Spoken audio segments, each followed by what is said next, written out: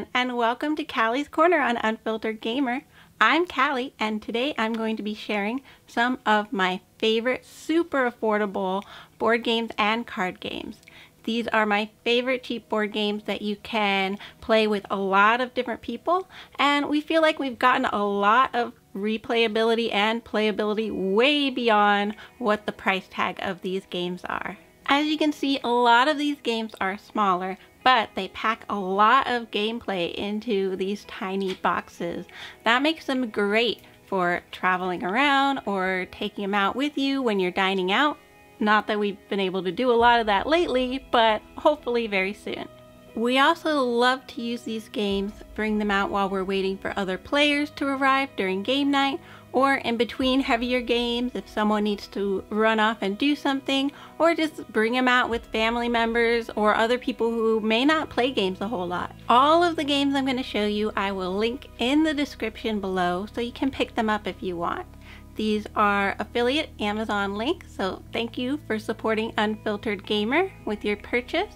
We use that money to help us give away games every week on our website, as well as on our live stream every week, Wednesday nights at 6:30 PST. I hope to see you there. First up, I'm going to share some games that are all usually under $15 on Amazon. So first up we have Coup, which is a quick card bluffing style game where each player will have two different cards. Those are their roles and determine what actions they can play. Well, for real, you can also bluff and pretend you have a card you don't, but someone might catch you out. At the end of the round, whoever's left and hasn't been caught or has gained enough coins to assassinate or coup and take over from the other players will win. Even though Coup is a super small and affordable game, I'm so glad they went the extra step and put in the player reference boards. These player reference boards tell you every card's ability and which ability they counter, so even if it's your first time playing, you can jump right in with the bluffing. And the bluffing really makes the game. There's kind of a rock, paper, scissors mentality with how the abilities interact, and some back and forth on the bluffing and countering, which is really fun. The social aspect of the game is really what makes it replayable and helps you get a lot of plays out of these games, even when you're playing with the same people, playing a few games over and over again. Next up, we have The Mind. We love this game. We love bringing it out for new board gamers or anyone really. It's a great icebreaker game and a little funny because it's actually a game in which you're not going to be talking, but that social interaction of sort of actually observing each other and getting to know each other's kind of non-verbal cues really helps actually build sort of a repertoire and get people engaged in playing games. It is super easy to teach and learn. That's one big key reason we like to bring it out with newer players. And as soon as you sort of lose the first time, even if you only get a couple levels in, players generally are super invigorated and want to play again and beat our own score, which is a lot of fun. Next up we have Codenames, which is a family favorite. In Codenames there'll be a grid of a bunch of different words, and the players will be separated into two teams, where each team leader is trying to get the rest of their teammates to guess their specific words on the board without triggering the other team's words or the assassin. In Codenames, we love it. First of all, there's so many words in this game. There's a ton of replayability. There's additional versions of the game that are based on different themes and expansions, but the base one is great on its own and you'll get a lot of plays out of it. Additionally, I love this game because it kind of has that family atmosphere where if someone needs to go run, do something really quick, that's okay. You can kind of have people join in the game over time. Makes it great for family gatherings when you don't know if everyone can sit down for exactly half an hour to play a game. Probably the smallest game on here is Love Letter right here. I have it in a bag and it's really just a deck of cards and a few tokens.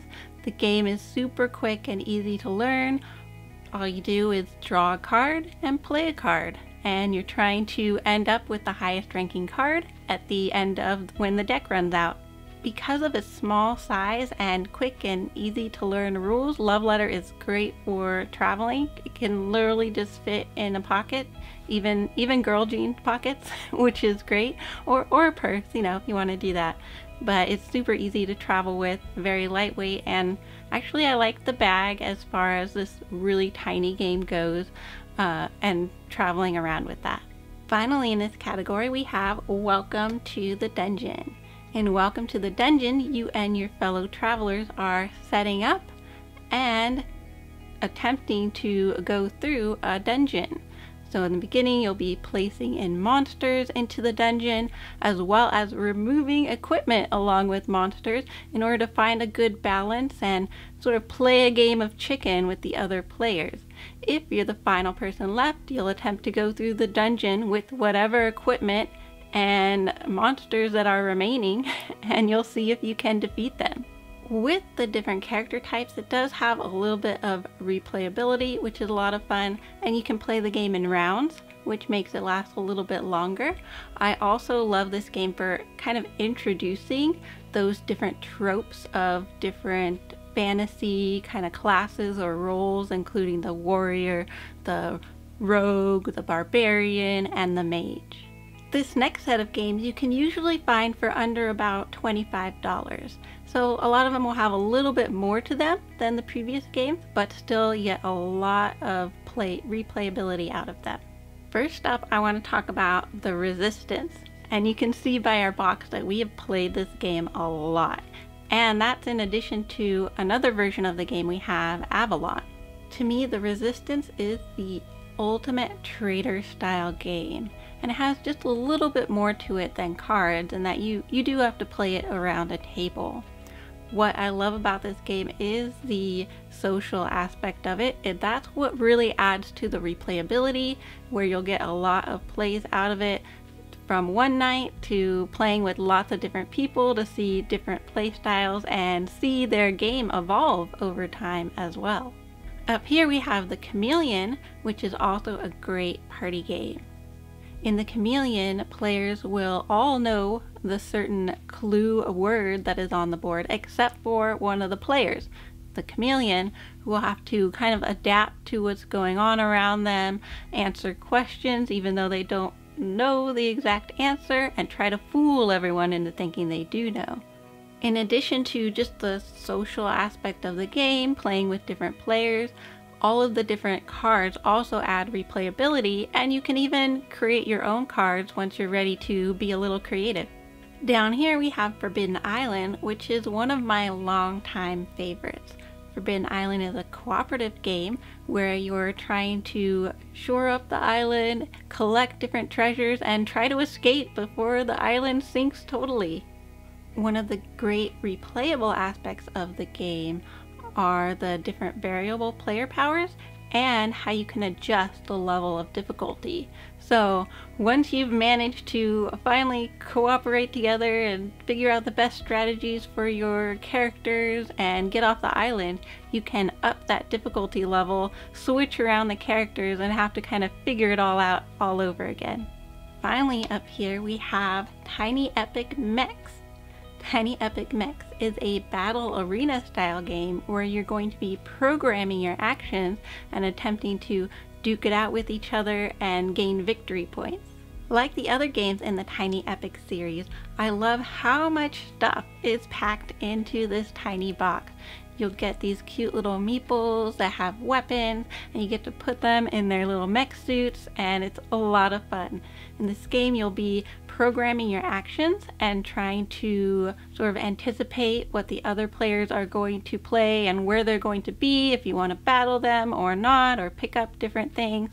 And that is part of what makes it really replayable, is getting to sort of pick up those different powers and abilities and weapons, and also depending on the players that you're playing against. There you have it. 9 games that are super affordable and super replayable. We've gotten tons of plays out of all of these games and really enjoyed playing them with either lots of different people or having a lot of different content and replayability within the game itself. These are great picks that you can't go wrong with, and let me know what you think in the description below. Did any of these really hit the mark for you as far as being just getting so many plays out of it? Are there any games that I missed that you want to share with other people? Go ahead and comment. I love reading the comments and sharing with each other, building up the board game community, and I hope to see what you guys think. Thank you guys for watching another Calli's Corner video here on Unfiltered Gamer. If you made it all the way to this point in the video, please give me a like. Maybe even hit that subscribe button and the notification bell. You'll get to see all of our videos then. You won't miss them, which is awesome and much appreciated. Also, check out unfilteredgamer.com. We have lots of giveaways and blog content. So not just videos, but actual written blog content that you can check out, as well as joining us on our live stream on Facebook and on Twitch Wednesday nights at 6:30 PST. I'd love to see you there. Just give a hello in the comments and like and share it, and you'll be entered to win a giveaway, a board game, which is awesome. We love building the community, giving out games, and just sharing the love of board games. Well, that's it. Thank you guys for watching, and as always, I look forward to seeing you next time.